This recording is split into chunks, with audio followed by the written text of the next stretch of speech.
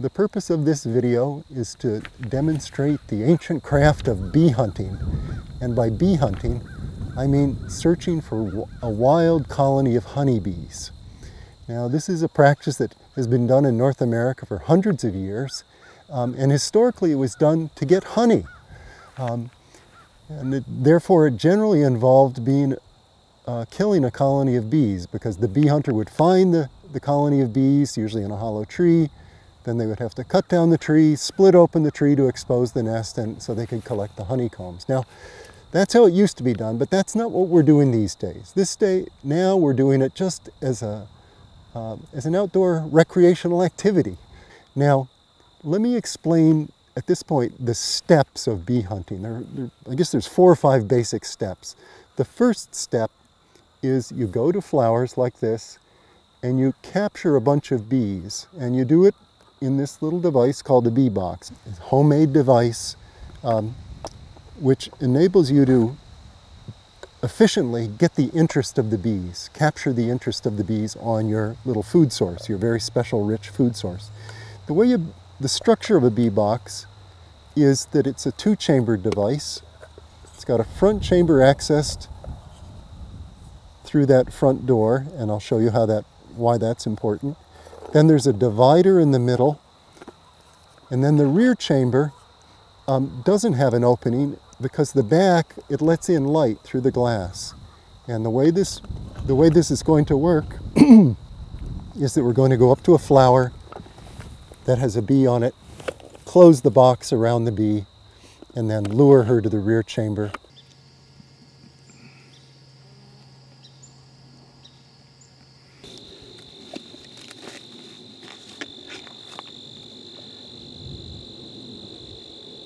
One, 2, 3, 4, 5. So step 1 is you get a bunch of bees caught in your bee box, and then you introduce them to a rich bait or food source, which, is, I'll explain in a bit, is a comb filled with sugar water.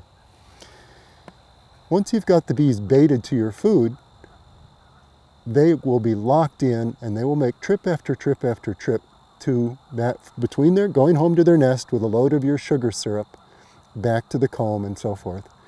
Once you've got that established, then you can see what the bee's beeline is to their home. And by beeline, I mean the direct route home, which is the route that the bees set for themselves. Once you can see the beeline, then you know the direction. And then what we'll do next is we'll label some of the bees using little paint sets for individual identification. And the reason we do that is we want to get the round trip times of these bees, how much time it takes from when a bee leaves the comb, goes home, and comes back. And the reason we want to get that information is that will give us a good indication of the distance to the home. And if it's only a couple of minutes, 2 or 3 minutes, then that's really good. That means the bee tree might be within sight. If it's up to 5 or 6 minutes, it's probably about a half a mile away. If it's 10 minutes or so, it's a full mile away. So hopefully today we'll find something where the bees aren't needing 10 minutes to go home and come back. Once you've done that, now at that point you've got the direction and a sense of the distance, you then move your equipment, your little feeding station, in the direction of the home. And step by step you work your way closer to the bee's home. And then finally you go into search mode, where you do a tree-by-tree search, and then you find the bees. And those combs are the receptacles for the sugar syrup. Here's my little jar of sugar syrup. Getting this sugar syrup right is actually fairly important, but the recipe is very simple. I make it up with 3/4 of a cup of cane sugar, granular sugar, and then I add enough boiling water to make 1 cup total volume. And so it doesn't take a cup of water. It's enough hot water to make up 1 cup of the syrup. And the reason that's important is you want it to be very concentrated, syrupy, but not so thick that it takes the bees forever to drink it up. And I find that recipe, 3/4 of a cup of sugar and enough water to make 1 cup of syrup, works really well. So you need a jar of syrup. And I use these canning jars, or some people call them jam jars, because they have a nice seal so your syrup doesn't leak out and get everything sticky. So you've got your jar of syrup. You also need a little medicine dropper because you're going to use that to drop sugar syrup down in the cells of the comb. You can't just pour it, the syrup doesn't go in the cells very well. It just pours off the side. Medicine dropper, easily found, makes that job simple. You don't really need this, but it's useful. I use a jar lid with a screen that goes over this. And we're actually going to put our little baits on top of this. And what this is for is it enables me to put a drop of anise extract, scent, underneath the comb. And so the comb will be marked by scent very, very strongly. And that's going to be important so that bees can find our little feeding station here. We will need some paint pens to label bees. I mentioned earlier we're going to be labeling bees for individual identification. You might wonder, well, how do you paint a bee? Well, you'll see, but it involves, basically it involves putting a dot of paint on the bees, between the bee's wings, on her thorax, or on the end of her abdomen, or both. And by having different colors, you can make different color combinations, and we're going to label about 10 bees for individual recognition. And again, the reason we need that, we want that, is that we want to be able to time individuals. We want to be able to recognize individuals so we can see how long bees take to go home and then come back.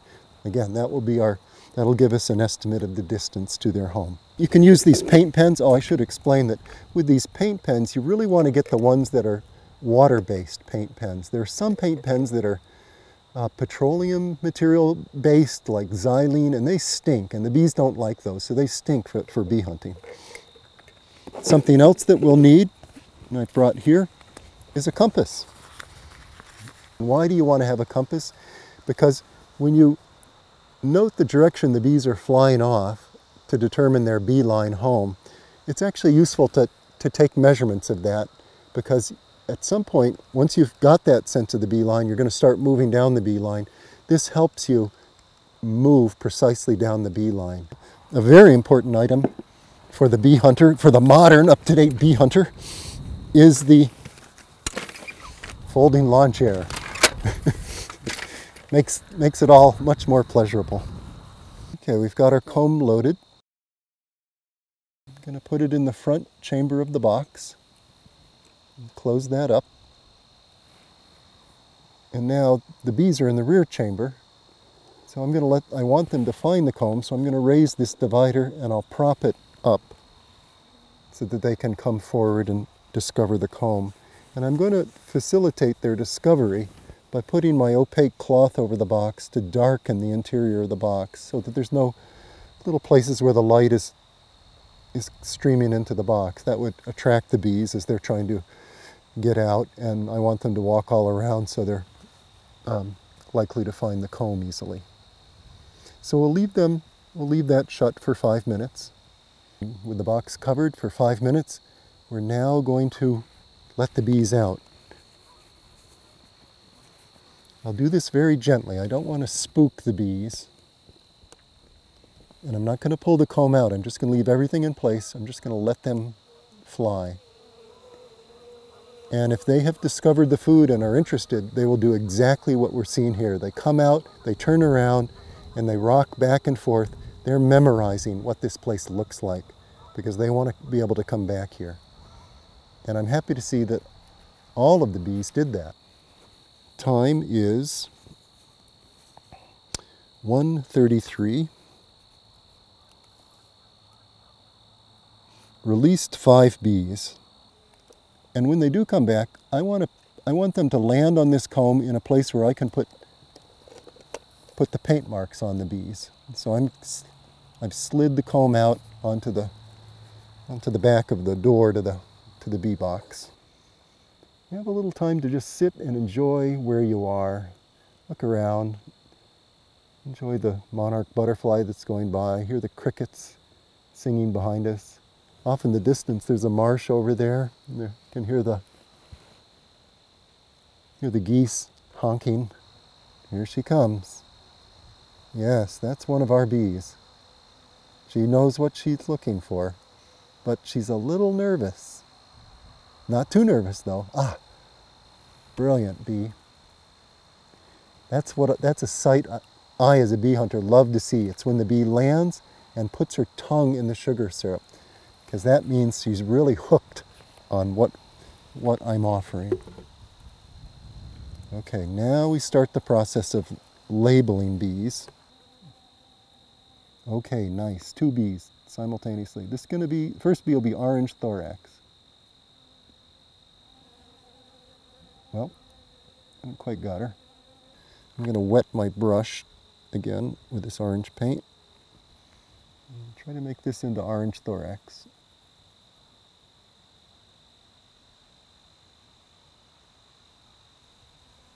Yes, she is. I need to, but I want it to be really clear so I can see it at a glance. I'm going to add a little more paint to this bee that's orange thorax. There we go. Now I can recognize her instantly. Oh, and here's yellow thorax is back. Okay, now I'm going to make a little table in my notebook here with a column for individual bees, and then the time they leave, the time they return, and also the direction they fly off. Okay, so our first...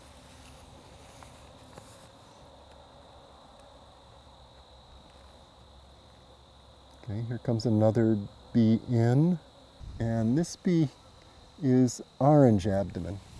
Okay.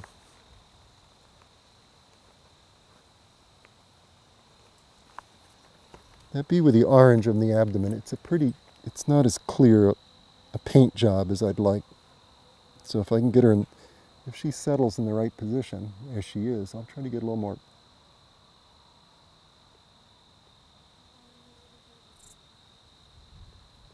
That's better.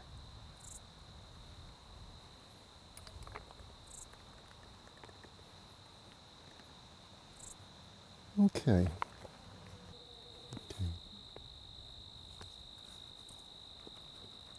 That bee was away only 3 minutes. That means this nest is near.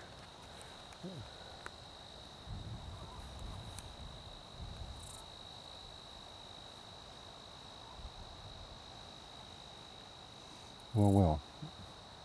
Good. Now let's get a direction on you. And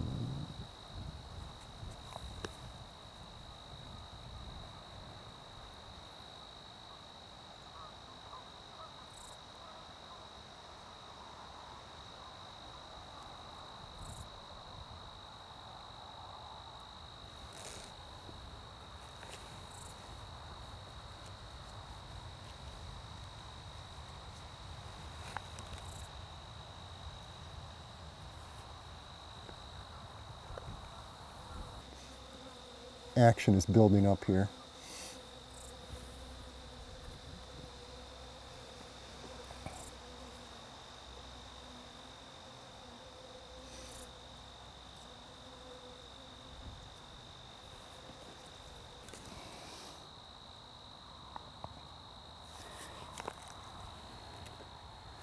Orange thorax.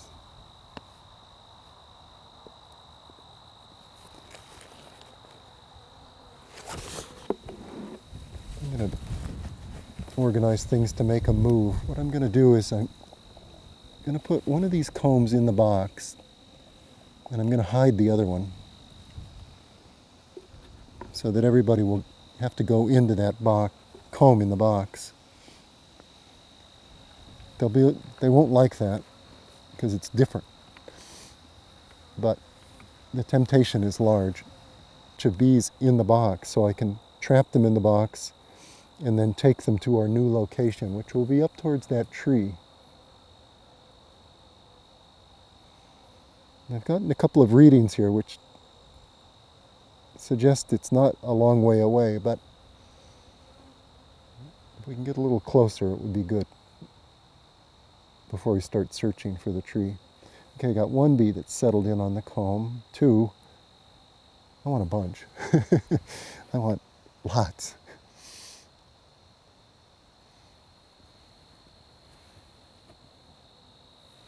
Now what I can do is I can do this. I'll close them in. I'll lure them into the back. And then I'll open the box. So I get 3 trapped, and then I can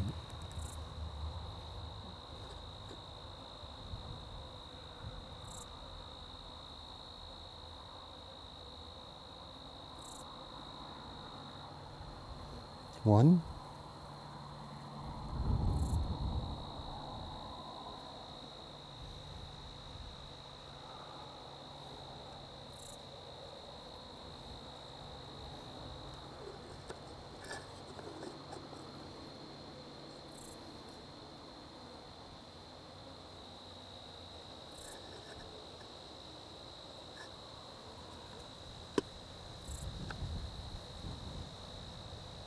two,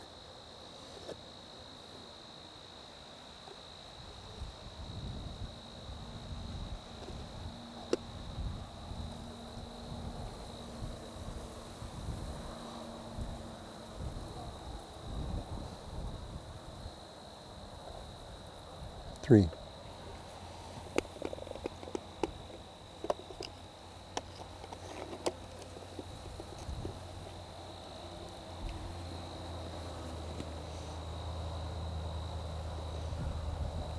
I also like to get some of my painted bees so I don't lose them.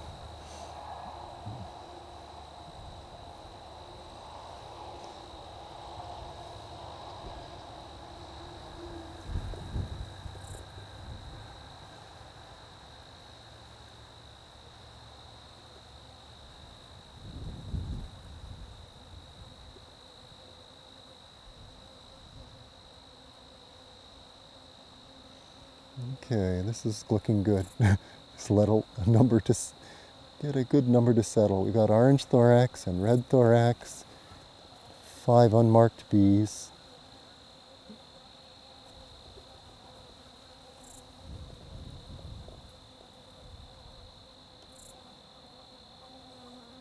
Come on, orange thorax, go in there.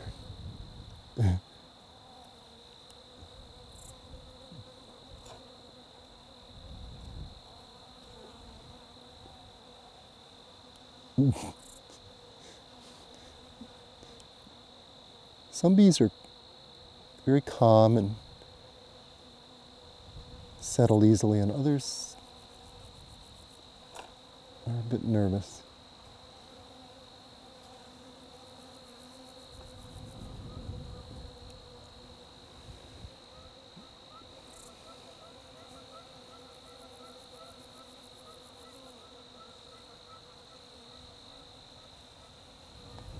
Okay.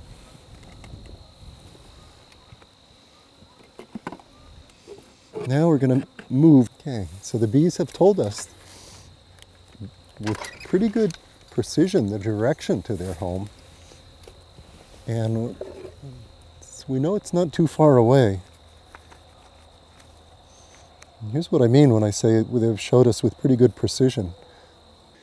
You can see they're pretty consistent. 285 degrees, 277, 295, 295, 290, 295, 280, 293, 285, 310. So it's clearly, it's a little to the northwest of us, up in the direction of these pines, up by the house, to their home.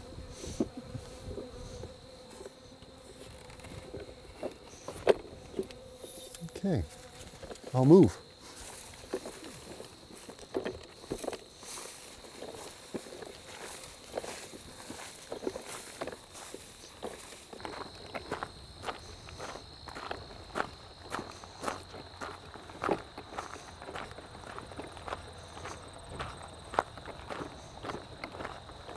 In the process of making this move, I've moved up the hill in the direction the bees were flying, about 100 meters. Sometimes I'll go 300 meters, but this time I sense that the bee's home is nearby and I don't want to overshoot it, so I'm gonna make a relatively small jump or move. I want to get my back to the sun, so I'm going to position myself on this side of the table. Now this is a good sign. There are bees just poking around here. They can smell the scent, probably coming from our little scent reservoir. And that's a very good sign. That means we won't lose our line as we make this move. So now I'll remove the rubber band. Open up the box so it actually, I'm going to keep the box facing in the same direction. It's always been facing south, because I'm going to let the bees out. Opening the box up, bees are coming out. And they're circling around. I'd have to be very lucky to follow one. This is a new location. They will do a lot of circling to get their bearings before flying off. Oh, this is very nice. I've opened up the box, I'm putting out the combs, and already there's a good bunch of bees here. In fact, I don't even need the box now. I'm going to put it aside. Okay, bees.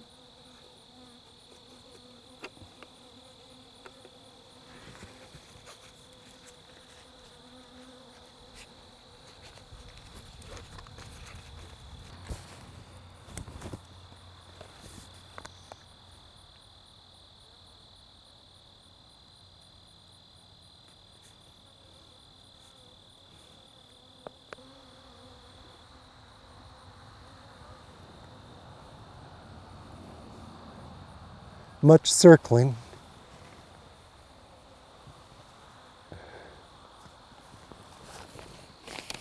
I'm going to sit back a little bit. That one went that way.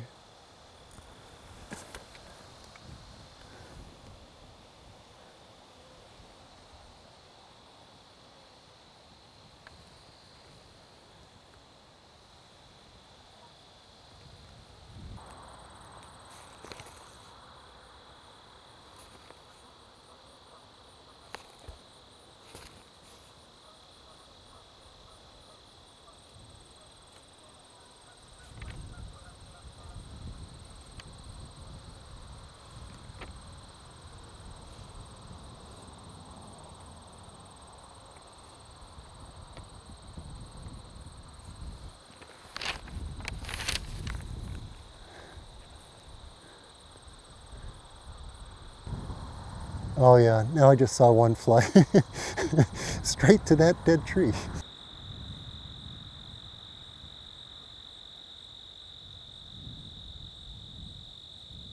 That's great. Well, as you can see, we found the bee tree. We're successful bee hunters. We're mighty bee hunters today. And I hope you've enjoyed this little introduction to the wonderful open-air sport of bee hunting. I think you can see it challenges the muscles and the brain, so it's wonderful in that regard. And it's also kind of gives you a sense of triumph when you finally find the tree. If you're interested in taking up this sport and you'd like to learn more of the details and hear more stories about it, I've actually written a little book called Following the Wild Bees, The Craft and Science of Bee Hunting, and I can recommend it. It's a good read. And I wrote it simply because it's so much fun to do this bee hunting, and I wanted to share it all with you, with the readers. Thank you.